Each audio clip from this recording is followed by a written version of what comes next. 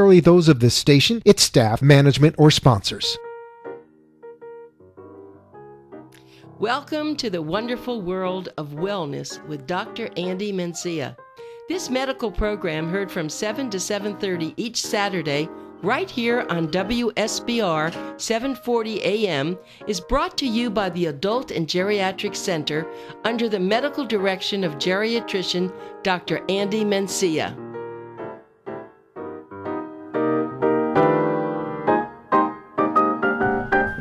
Well, good morning, Dr. Mencia. Good morning. And good morning, I'm so tired. No. Ina. Good morning. Good morning.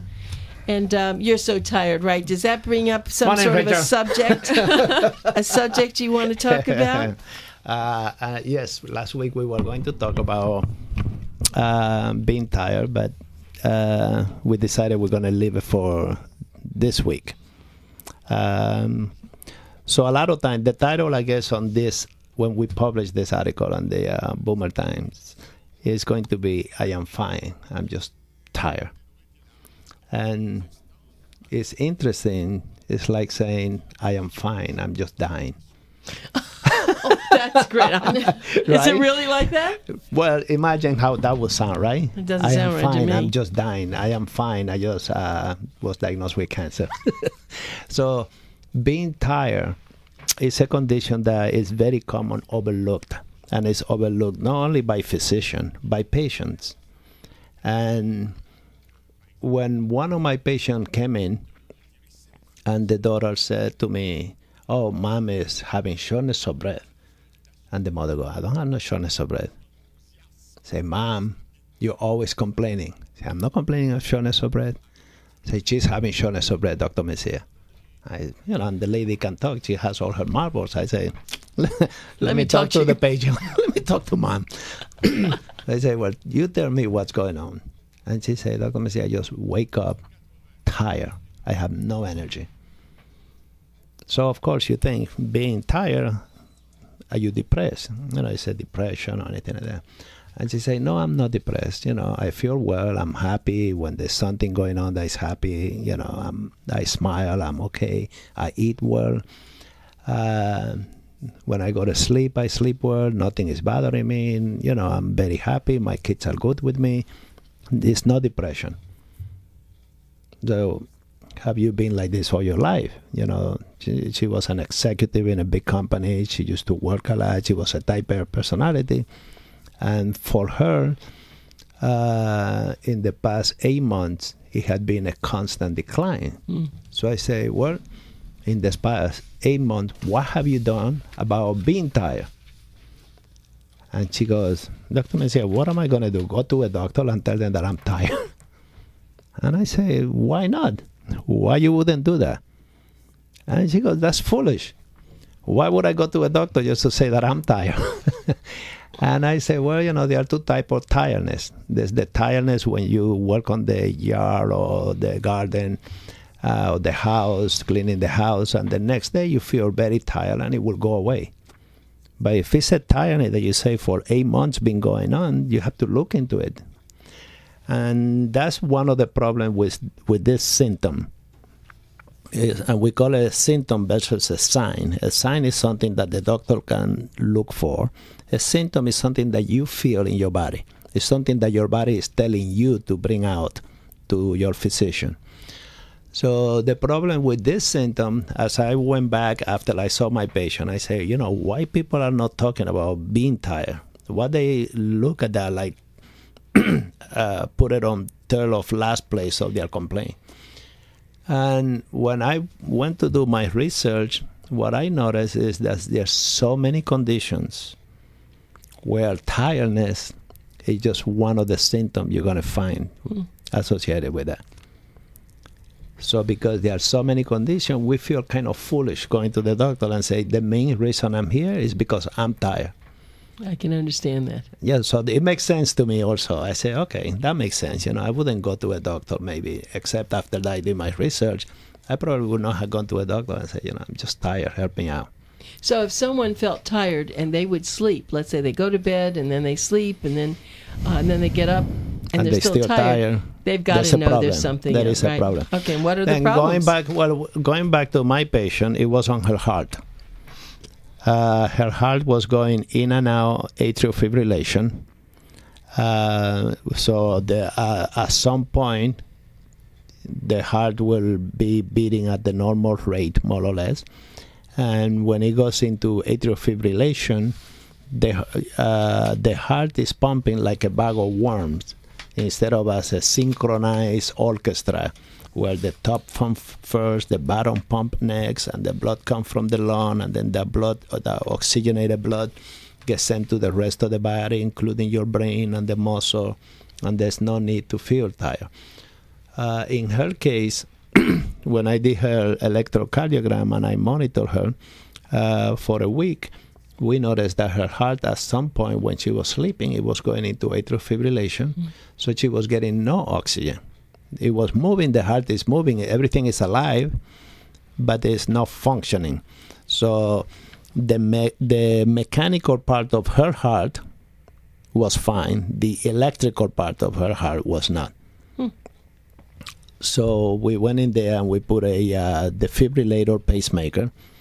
We corrected the problem so that when the heart tried to go into a rhythm that is not proper, the defibrillator will kick in and correct her so that the rate will never go too high so that the heart will continue to pump.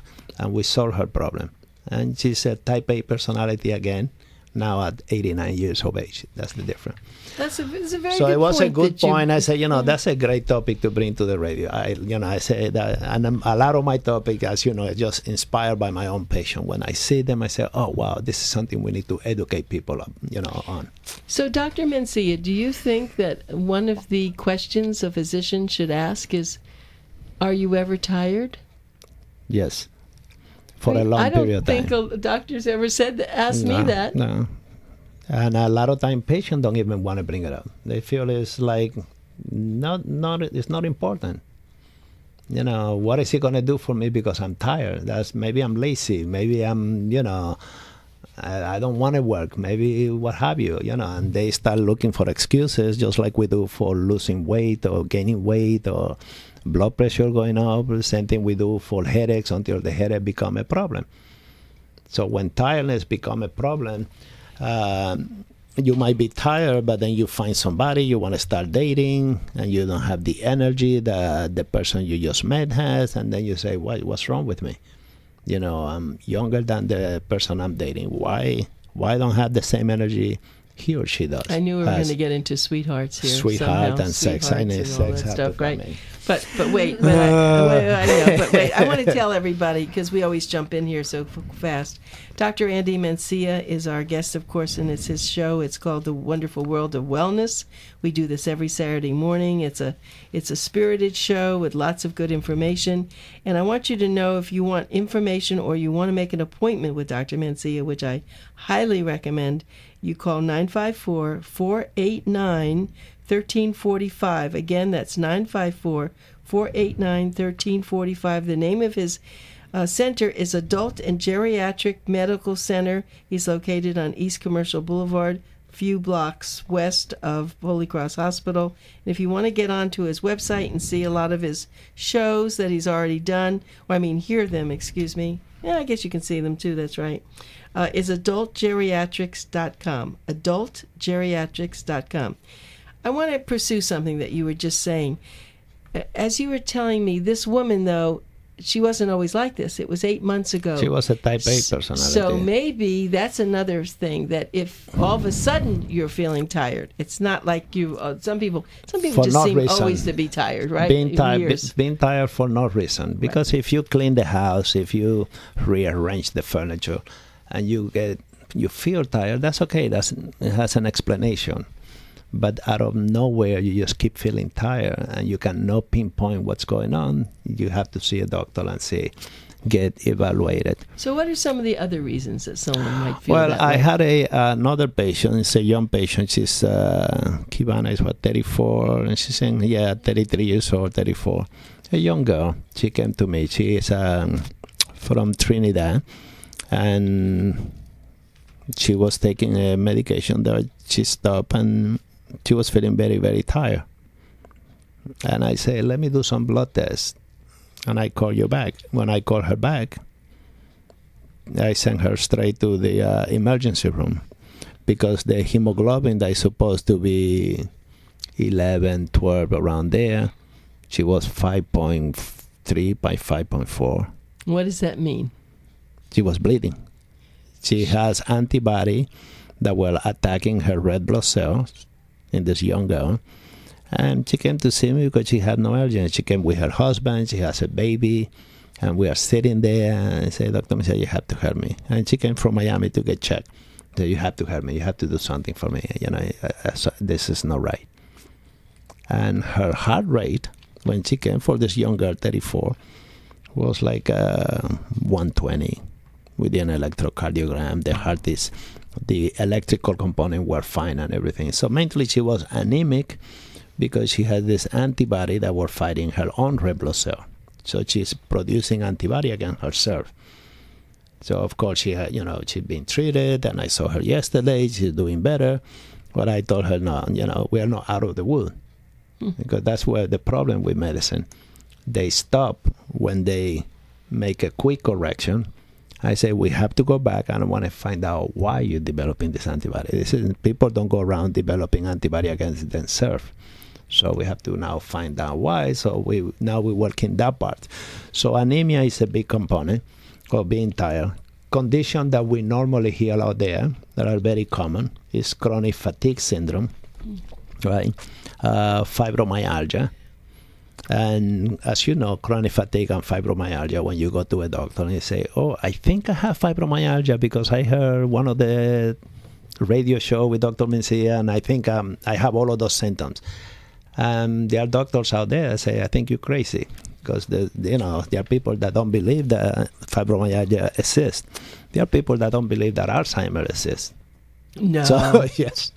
So fibromyalgia, anemia, thyroid disease. The thyroid is very important with metabolism. So if the thyroid is out of whack, then your metabolism can be affected. So before we went on the air, I was saying is, if I use my analogy of being tired, a car needs fuel to go from point A to point B. A human needs fuel also to execute from point A to point B. The difference is that a human, you don't just put gas and take off. You have to put all of the ingredients that will eventually become that fuel, that gas, for the body to take off. So it could be a vitamin deficiency, one of those ingredients. So if you have B12 deficiency, folic acid deficiency, magnesium deficiency, potassium deficiency, any of those electrolytes or supplement can come in and fix your problem, where your body is now able to generate its own product. So it's like if you are going to make a cake and you have the dough, but you don't have the water, you don't have the yeast, or you don't have this, the cake won't be the cake. You have to have all of those ingredients so we can have the recipe complete, the essential ingredient. So beside thyroid disease, of course, depression. A person that is actually depressed can be tired. Now, having said that, there are two types of depression. One need to be treated with medication. The other one not necessarily need medication. It can be supplement and support. If we lose a loved one, we can be what we call having a reactive depression. It's an understandable depression. If you lose a dog or a cat or a husband or a wife or a mother, somebody close to you, you feel that emptiness, and that depression, you don't want to treat it with medication because it's part of the process of working out your loss. But you have the person that say, when I was in my 20s, I was depressed, and I've been off and on, and I was treated then with medication, and I think I need something again. So those individuals, they might have a depression that need medication to be fixed. But depression can present with tiredness. There are neurological conditions. We'll go back to that. So there are people who want to just stay in bed all day. Of course. And that's part of depression. That's not part just of the that they're depression. tired, Exactly. right? They're just too depressed. And one way you can dissect the condition a little bit further is, I want to stay in bed even though my friend just called me to do the thing I love to do the most. And I have no desire to do that. And even though I'm hungry and I want to get up and cook and prepare something, I'm so well out that no, I'm going to stay in bed. I'm just going to stay here.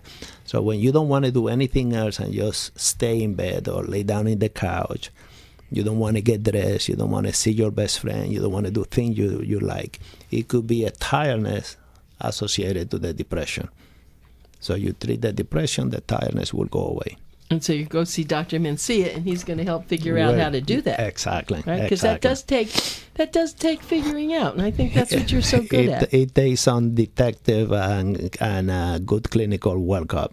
Yes, absolutely. You know, Dr. Mencia, there's a word, the diagnostician.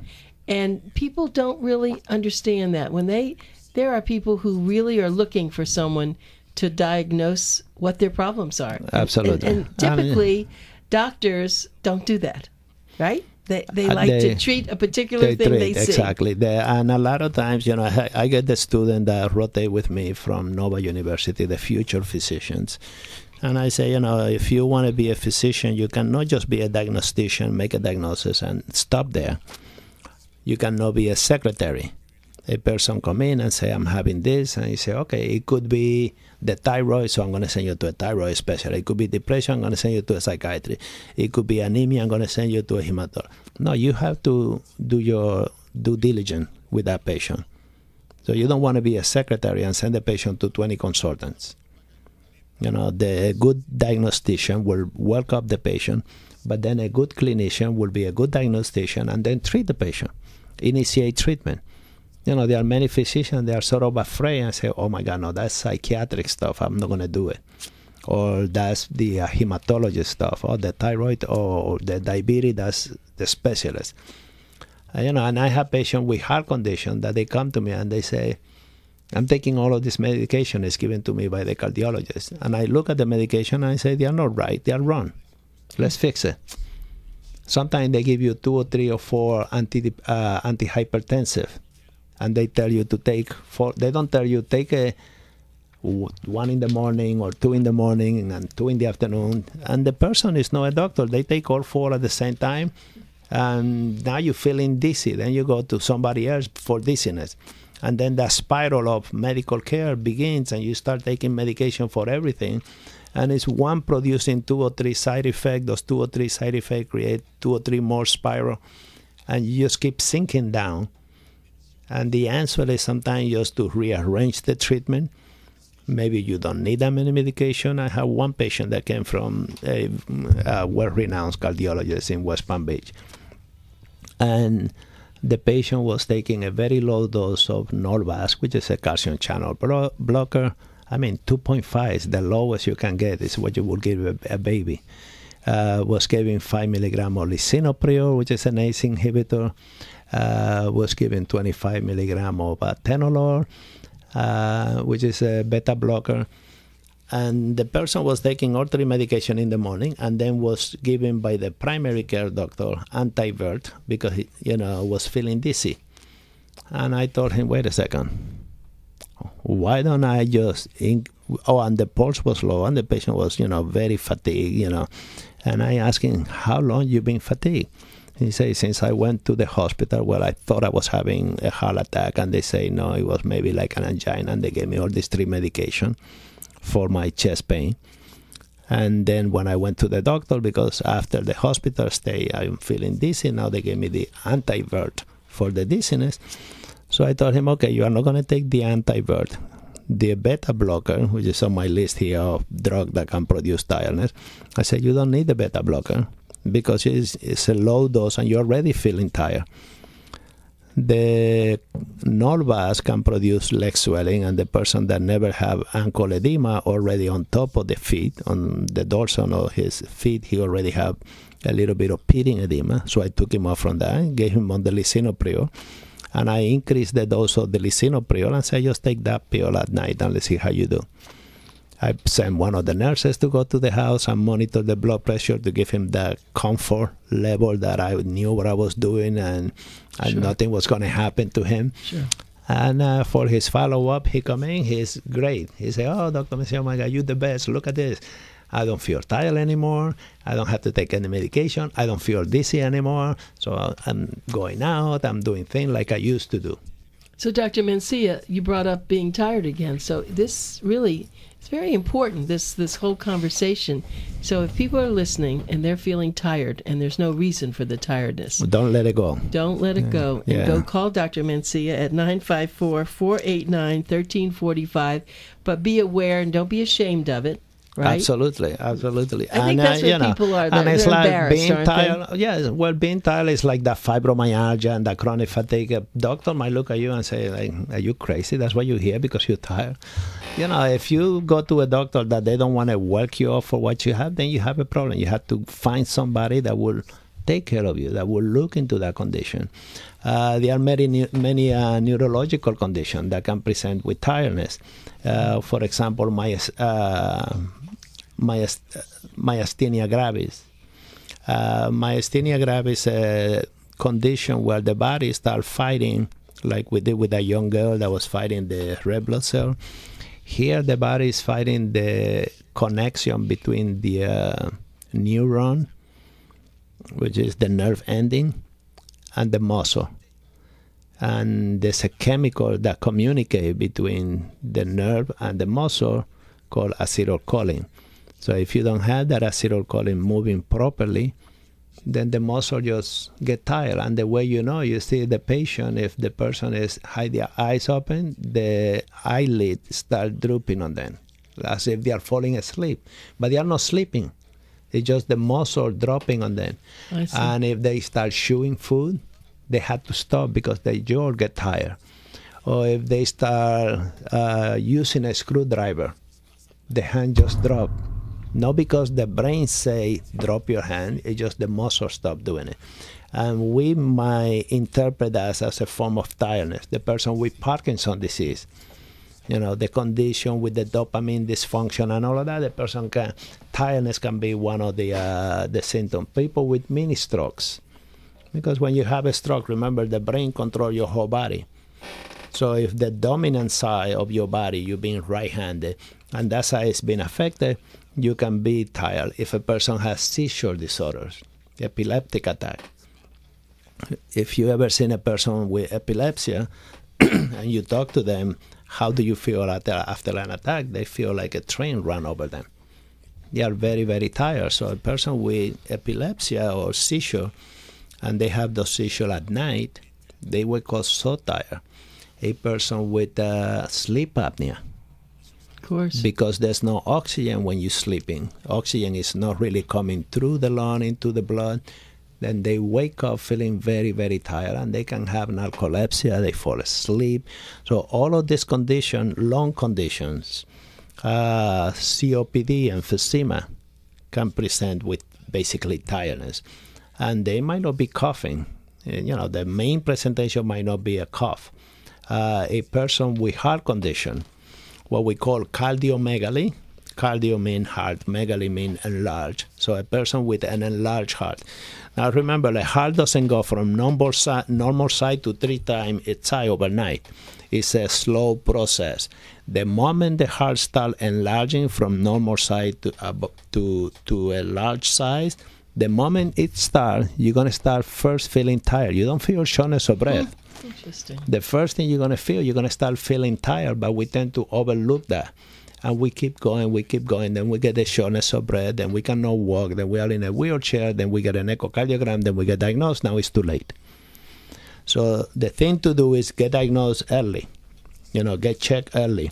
I had a young guy, we have a cardiologist in the on staff. And I have a young guy that his main problem, he came with his wife. They are very healthy. They go to life extension. They take good care of themselves. And the wife say, my husband is too tired. It's not him. Now, this came from the wife, not from him. And I said, I'm going to have you see my cardiologist. He's 42, 43. He said, the cardiologist, why do I need to see the cardiologist? I'm okay. I don't have any heart problem. I say, I know you don't, but I don't like the way your electrocardiogram look. So I want to check you up. We did a echocardiogram.